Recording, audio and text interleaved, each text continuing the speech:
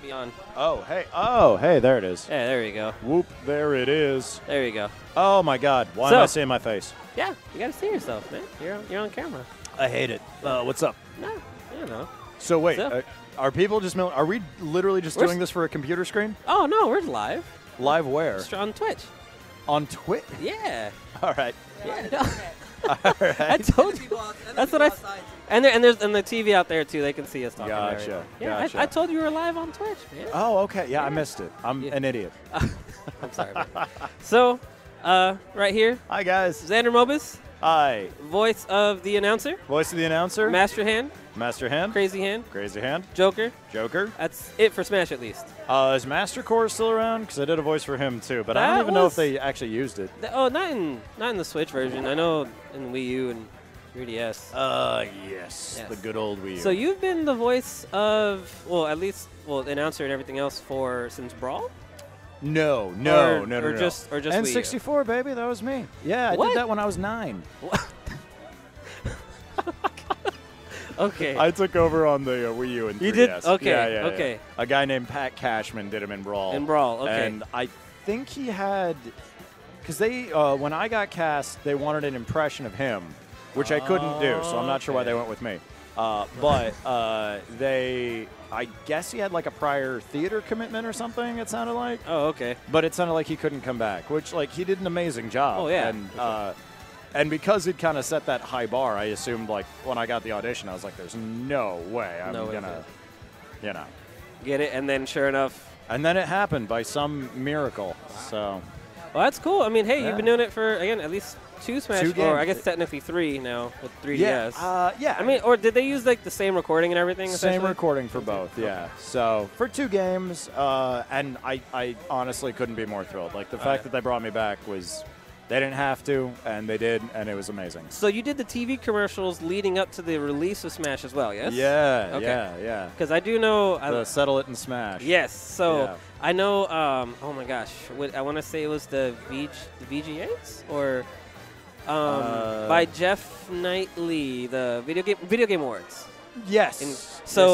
I think I just burped into the mic. Sorry, Twitch. So what a lot of people, like... At first they were like, wait, is this just a normal Smash commercial? And they're like, oh, only 3 minutes until the release of Smash. And everyone was like, yo, that's the announcer. Smash is about to get released. And then they showed the Joker trailer for Smash. Yeah. Now, was that the first time you got to see that trailer as well? That was the first time, yeah. We recorded that a little while beforehand. Goodness. And we actually didn't know if we were going to be at the VGAs or not. So we did 2 versions, one for just like a generic sort of... release it online. Okay. And then one where it's like, this is Joker. I've infiltrated the Video Game Awards. Very nice. Whatever the line was. Yeah.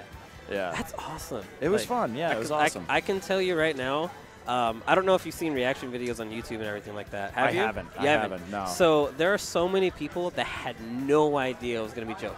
Yeah. Like, to the point of, like, they're just watching it, and they're like, why is it showing Persona? Like, are there new Personas? Like, Persona 5, like, I mean, now there's the Royal and everything like that coming out. Yeah, for sure. That was announced. But everyone's like, oh, man, Persona 5. All right, this is different. What's going on? And then it shows, Joker kind of infiltrating and everything. And then they're like, it shows the card. And then the card card flips. comes up. Yeah. And everyone was like, oh, my goodness, Joker's in Smash. like, that was I'll tell you what, I was pretty excited myself. I'm not going to lie, because that's not what I was expecting. I was just like, oh, man, what is going on? I did not expect it either. That was a nice surprise. Yeah. I mean, it was a nice surprise for us. Yeah. I mean. Now they just need to put the rest of my guys in there. Well, I mean, it's a start. They've done enough Fire Emblem guys. Let's get Arvis in there. It's about time. I mean, what other, I guess I should ask, what other video games, I know boy. Well, you do, if I remember correctly, you also do Abigail in Street Fighter 5, from right? Street Fighter, That's right. So you did Abigail, Street Fighter 5, and I'm blanking on other. I know there's another game. I did Grow from Soul Calibur. That's right. Okay. He was fun. I did. Oh God, I have the memory of a goldfish. I've done a bunch of Fire Emblem stuff. Not Three Houses. Not Three Houses. I wish. If only. But yeah, I've done a lot of Fire Emblem Black Heroes. Eagles. Black Eagles. Oh yeah. No, we stand our Empress. There you go. So yeah, we did. I've done a bunch of that stuff. I was in the Spyro Reignited trilogy, which was awesome. You were? Who are you in that game? I'm a bunch of You're folks. I'm scattered around all 3 games. Okay, that's awesome. I've done. So they did. That means they did all new voice work for the Reignited trilogy. Then. Yeah, they brought some of the old cast back. Okay. They brought back Tom Kenny as Spyro. Right. Okay. I And then a lot of it. Though it was funny because I'm pretty sure some of the guys, because they would play a clip of what the guys looked like from the old games. So we kind of, because we didn't have art assets yet. Oh, okay. So they wanted us to have a feel for what kind of the vibe they were going for was. And they didn't want like impressions of that, but they did want, a similar something feeling. similar. Okay. Yeah, something that like, if you had played the game before, even though it was new and looked a lot shinier and much prettier, it still felt sort of the same. And yeah, so for that, it was funny because I'm pretty sure a couple of the guys who they played as like, this is your character in this village or whatever, this is what he looked like in the old game, this is like they played it and I was like, that guy's in this game, I'm pretty sure. Why didn't you just get him back? I don't know, but it was fun. It was really fun. You know, I always found it interesting whenever, like, when they do remakes, remasters, and things like that. Yeah. Like, sometimes a lot of people, like, they really like the original characters. Yeah. And so I can tell you, like, I mean, myself and a lot of other people, they were really excited to know that, oh, hey, Xander's doing Joker and Smash also. Yeah, And it was awesome. and it's to us as like, as consumers, I guess you could say. Yeah. I'll use consumers, I guess. Like, for example, Troy Baker. Yeah. Voice of tons of people. In Tales of Vesperia, Yeah. he's voice of Yuri Lowenthal. Yuri Lowell. Oh, Yuri Lowell. Oh, gosh. Yuri I'm Lowell. sorry. Oh, my gosh. I knew that one. Oh, I'm sorry. Yuri Lowell. I'm Lowell. sorry. But in the remaster, when they added all the extra scenes and stuff, they had someone else do it. Yeah, And to us, it's like, why? And the thing is, sometimes that stuff gets complicated, and it can be hard to work out. Yeah. Just either schedules don't work, or different stuff. Yeah. Can come up, and that sucks when it happens because I know for everyone involved, they want to keep the integrity of the project alive. So yeah, it's kind of funny because like a lot of it, you're like, okay, this is from the original game, and then you're like, oh, this extra scene, this sounds kind of weird, and like people are like, wait a second, why isn't Troy Baker back? And the thing is, like, generally with those kinds of things, it's no one's fault. Everyone tried their best, and it just didn't work out. Yeah. And it sucks, but it's just kind of the realities of the business, So, granted, I mean, as far as I can tell, there's not going to be another Smash for some time because they're doing another Fighters Pass. Right. So obviously, I'm not going to ask you anything because that's I appreciate it. You can't talk about anything like that. I can't say poopy. But you get to like whenever. Okay, I'll just use Banjo as an example because he's out already. Does it take long for you to do like just whatever the announcer says for that? I mean, because there's not that much as far as that goes. Yeah, right? no, and we're pretty comfortable with it at this point. I think what tends to happen is when you first begin a project, especially a big project, they want to be very precious about it. They want to make sure it's right. But once you get a workflow and once everyone is comfortable with each other and we kind of know what the direction is and all that kind of stuff, you get into a flow of it. Okay. So, like, for the first game, we were very particular about absolutely everything. We wanted everything to be right. In this game, and I don't want to sound like I'm tooting my own horn, but I feel like we did a good job, at least on our end. I mean, we think so. At least on our end, we felt like we had kind of that flow going. We were in the zone. Yeah.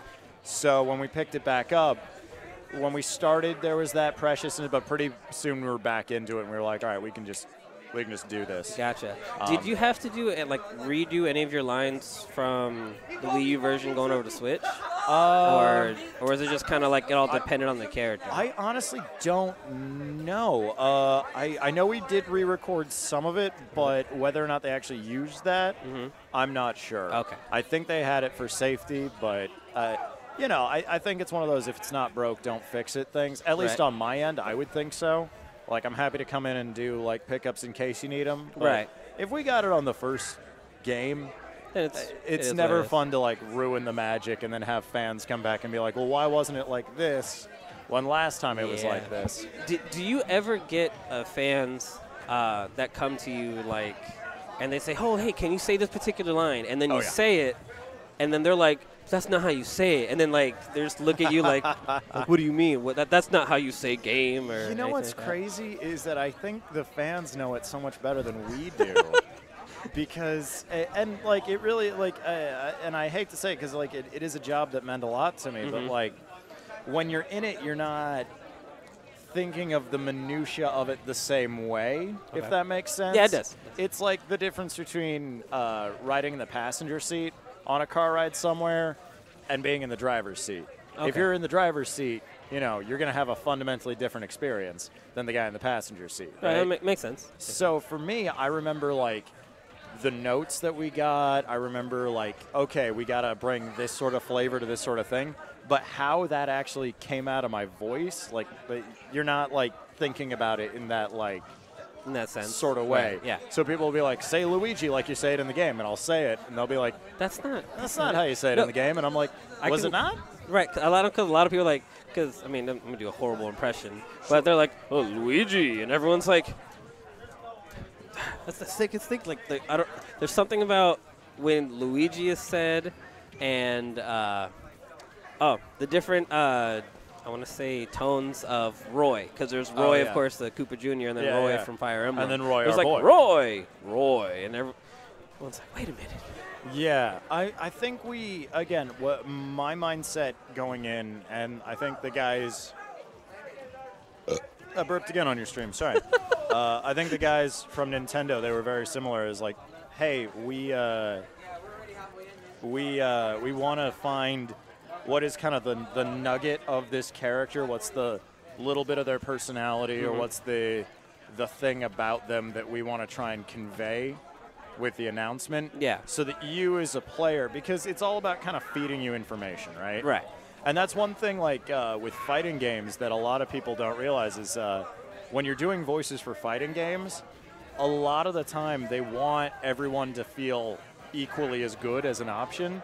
So, like, if I come in and I'm doing a character, they're like, he's kind of like, his character's a little, like, scared and like he's kind of a coward or whatever.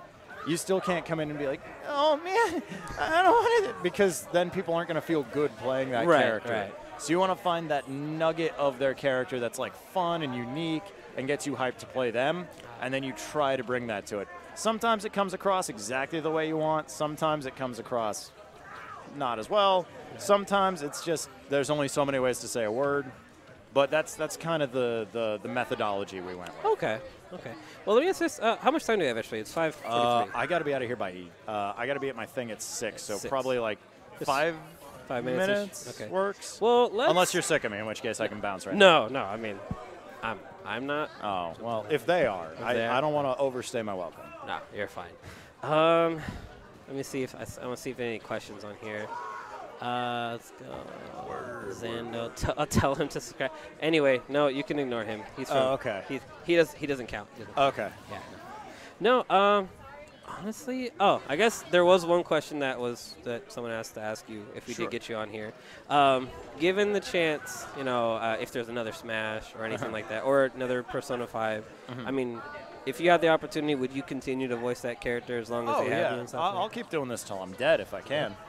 Okay. Yeah, no, I love both jobs. They're both very near and dear to my heart. So, I guess I should ask this. I mean, this is something I just thought of here. Like, the experience in terms of, like, because I know when you're doing the Let's Play, like, you were just like, oh, it's for real? Joker's going to be in Smash? Oh, okay, cool. Yeah.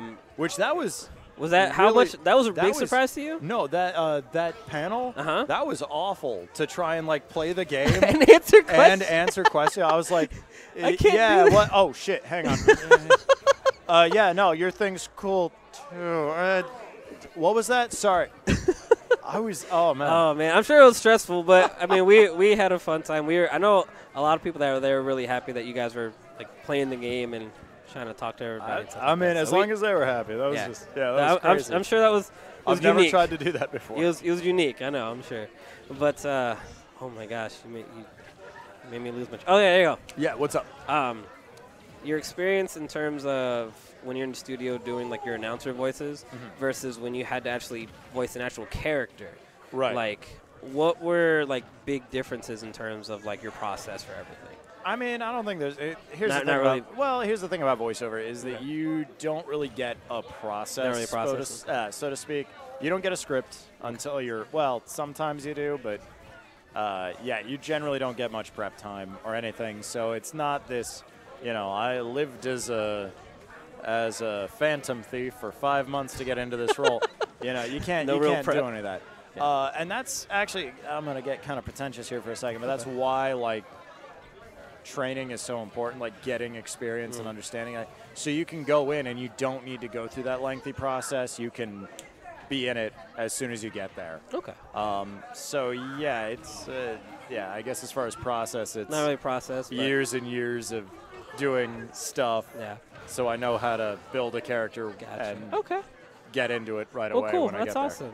Yeah. No. That was terribly. No, it's. That was such an actory fucking answer. That was such like, yes, my children, let me tell you about the process and the skill tree. Skill tree? That's not a fucking word. I mean. Xander's tired. Okay. They're fine. Well, that's kind of everything I had as far as that goes. There was something I did want to give you. Let me step over here real quick. Oh, boy. Nothing bad. Hopefully it's not bad. He just handed, or it looks like he's about to hand me his pretty dick pics. I'm kind of scared. No. So this is a drawing of you. That is his penis. Crazy. That is actually his penis. Wow. Anyway, Congratulations. we're gonna flip this over.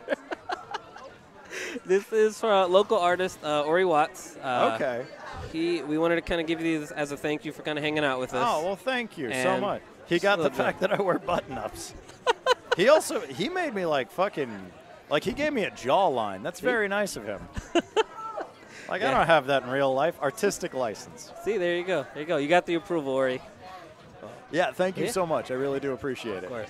Well, All right. I know you have to go to your signing. So Yes. thank you so much for Thanks for being on the having me, stream man. and Yeah, of course. appreciate it. Thank and you. Hopefully you come again. Hopefully, yeah. And maybe have more absolutely. time and Yeah. less Less craziness. craziness. Yes. All right. Well, thank you All right. so much, dude. Thank you guys so much. I hope you have a fun time.